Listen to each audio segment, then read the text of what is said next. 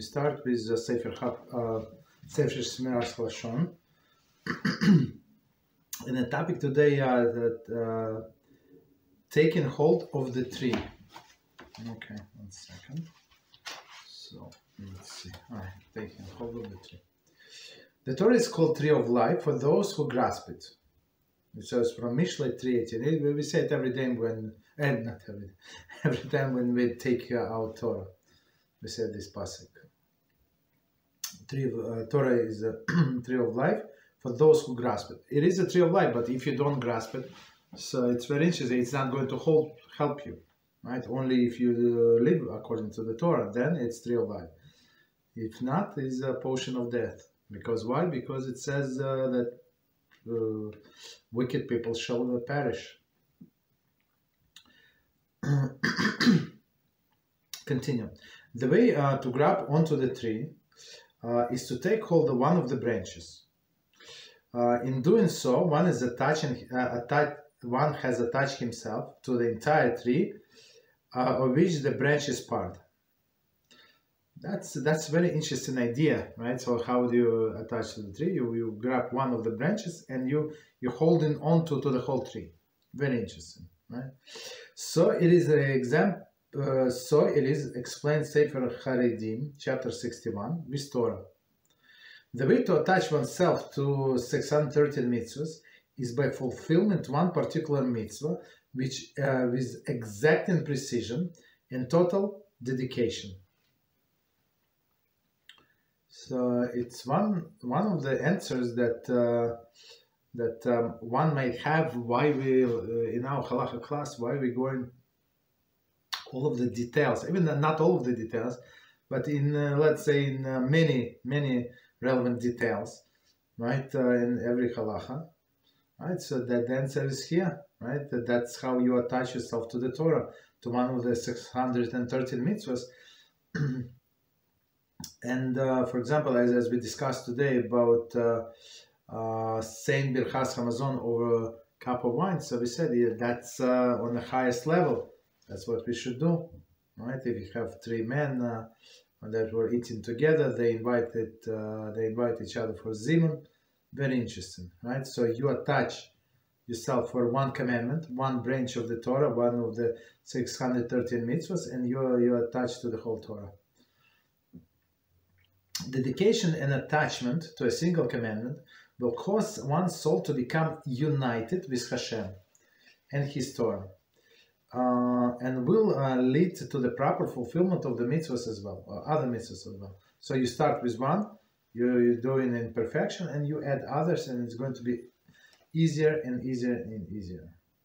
Thus do we find Rav Nachman said, I will be rewarded in the world to come for having zealously fulfilled the mitzvah, to eat 3 Shabbos meals. Right? So it's, as we said, that's a separate mitzvah. Right, it's mitzvah of its own. It's like does not look like a very hard mitzvah, but it's very important to eat 3 Shabbos meals. Okay, other rabbis, Rav Sheshes said, "I will be rewarded for having zealousy fulfilled in the mitzvah of tefillin." So, just to clarify, so some people take the words of Rav Nachman out of the context, and the whole Shabbos, what they do is just eat and sleep, which is, of course, it's not proper.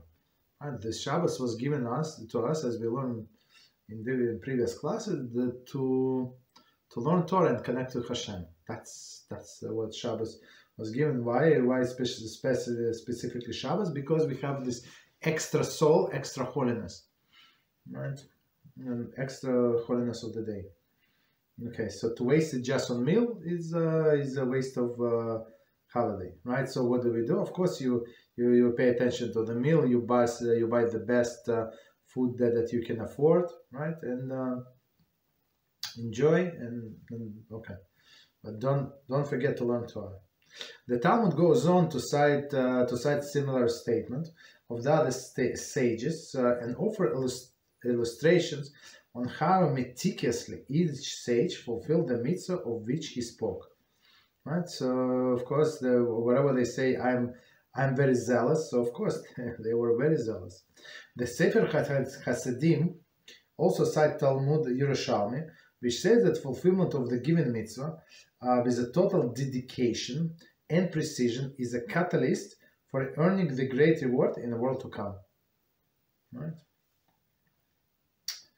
Of a given mitzvah. So whatever mitzvah you do, just learn as much as you can and do on the best possible way.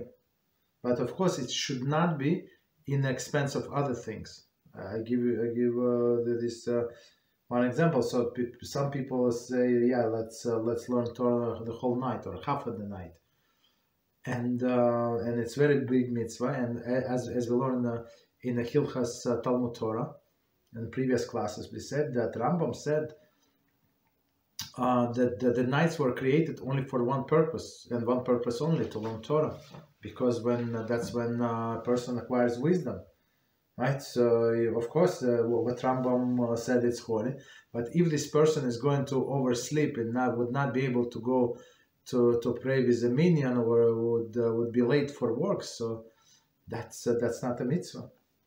Understand? So everything must be in a balance. Continue. Thus, the above can be added to all great benefits of the Shmiras Haloshon, of which we have already spoken. Meaning, that's the great mitzvah. Shmiras Haloshon meaning watching our mouth. Okay. One who will dedicate himself to the meticulous observance of these laws, in all their fine details, in all situations, and under all conditions, will thereby take hold of a branch of a tree of a life, and merit reward that no angel can fathom. Right? As we said before, it's Vilna Gaon said, I don't remember where he was quoting from, but he said that the one who is just quiet for 1 second, he has or she has something to say, but quiet, do not say Lashon Hara, forbidden speech, so they merit this amazing light that no angel can fathom. Okay, we stop here.